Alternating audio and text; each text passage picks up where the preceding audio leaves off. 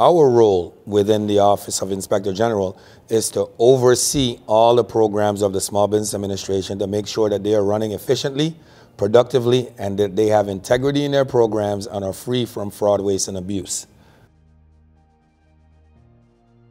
What continuous quality means to our agency is a constant and intentional approach to improving because of the rapidly changing environment that we find ourselves in. In our role as oversight professionals, we have to be at the cutting edge of where the technology is in terms of data analytics, in terms of cybersecurity, in terms of how lenders are providing services to the program, in terms of how contracting is being let. So it's important for us that we are at the crux of constantly improving.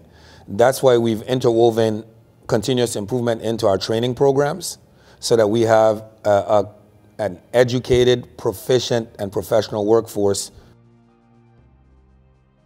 When I first came in to the Office of Inspector General about 3 years ago, we had certain issues that were causing problems internally. So what I did was I met with senior staff members, met with employees, and we decided, let's do an internal survey. Let's find out, but let's pull together a team of employees, which we call the Employee Engagement Council, and let them develop the questions. But let the questions be in alignment with some of the questions that have been asked years ago on another internal survey that had been done, and also fall in alignment with the Federal Employee Viewpoint Survey. So we were able to gather data from that allowed us to see where our shortcomings were and where we needed to pay close attention to, but building it all in alignment from the ground up. We were inspired to submit our nomination for the Deming Award because we started seeing the results. As Mr. Ware said, we were very deliberate in our approach. We had our strategic plan, we put in place the training programs, but then we started seeing the engagement increasing. We saw the workforce coming alive, becoming more vibrant.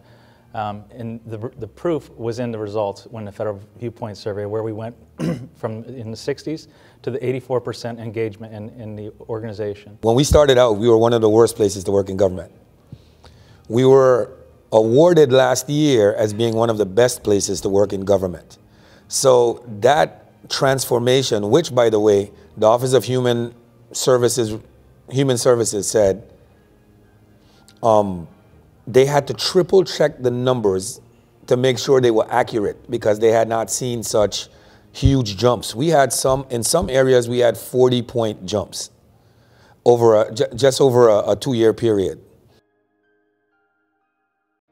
The Deming Institute and the Grad School USA provides a platform for government agencies to show that you can learn from government agencies as well. There are a bunch of us that are doing real innovative work, and that's across the community. Some who didn't put in for the nomination, some who didn't get awarded today are doing spectacular work, but this provides a platform for us to engage. What the Deming Award means, in terms of the office, we have it as a strategic plan, and the vision of our strategic plan is to be the most effective OIG in the federal government.